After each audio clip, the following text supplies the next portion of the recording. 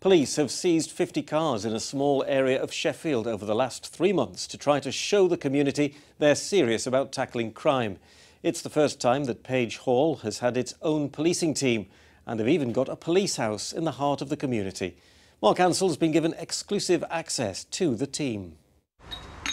There's never a quiet day for the new police team in Page Hall.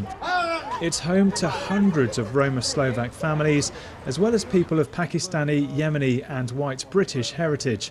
In recent years, this small, deprived part of Sheffield has been plagued by anti-social behaviour, including fly tipping and cars being driven dangerously. The overriding concern for the neighbourhood was the gangs, people hanging on street corners, antisocial driving and people driving without licences or insurance. So to me it was a no-brainer, come in and attack that first. The new police team has seized 50 cars since they started 3 months ago. Sean Outram has been living in Page Hall for 18 years and is impressed. Keeps roads safer, and I've noticed a hell of a lot of difference with speeding cars what come up and down here. There's a lot fewer because there's a much increased presence of police around here.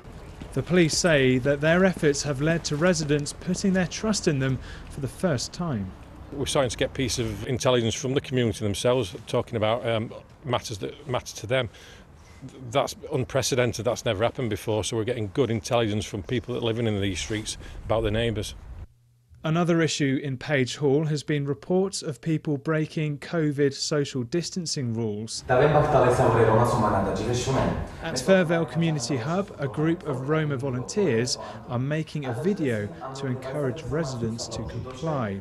They've already been door to door handing out flyers and explaining the rules. We explain to my language how he's to go when he's going to do shopping or something like that. He's going to one family.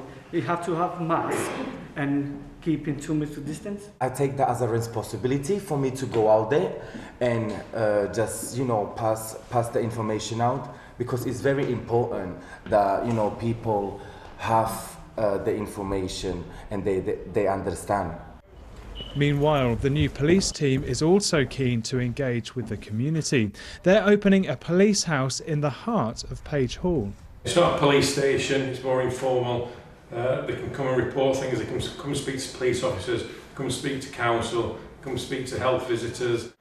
A much needed new start for Page Hall on the cusp of a new year.